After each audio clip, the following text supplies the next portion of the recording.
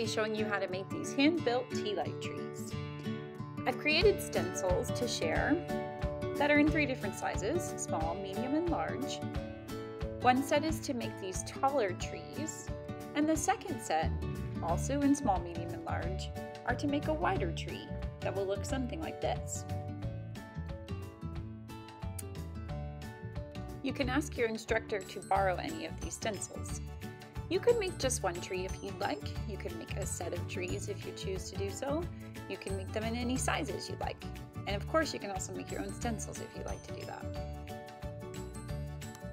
In front of me are the tools that I used for this project: a rubber rib, a needle tool, a metal wire tool, loop tool like this, one of the smaller ones, and a knife.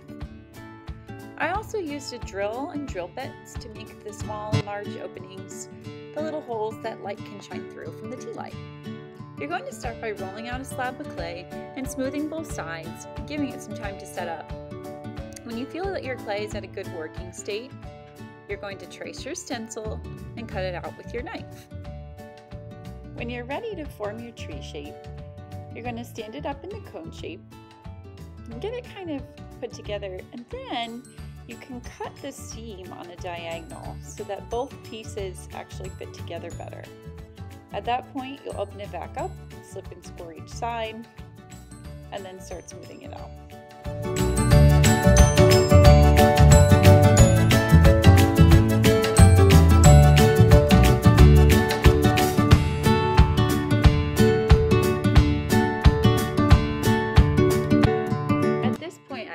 Texture.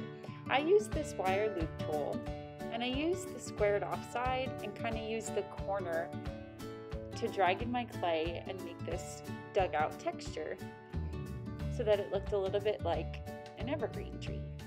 And I just repeated that process all the way around, a little bit at a time, until I reached all the way to the top. At this point, I got out some drill bits in 3 different sizes and started to drill my tree to open up those spaces for the tea light to peek through.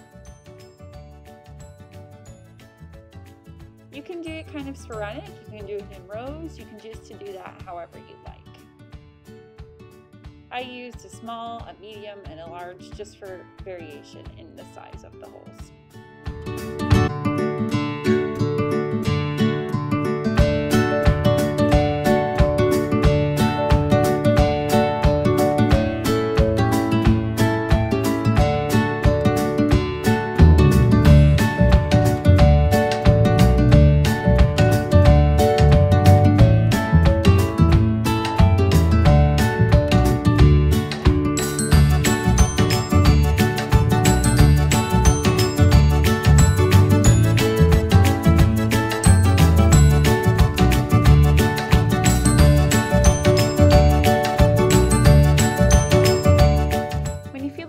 The right amount of holes drilled to let the light peek through, then you just go ahead and smooth out the little clay pieces that are stuck to the inside and the outside, and you're done. That's it.